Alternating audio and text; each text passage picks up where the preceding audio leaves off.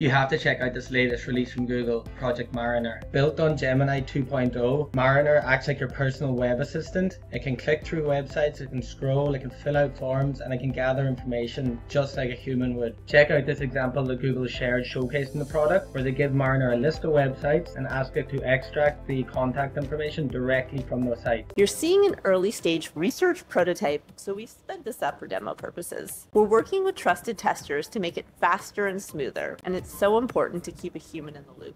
After the fourth website, the agent has completed its task, listing out the email addresses for me to use.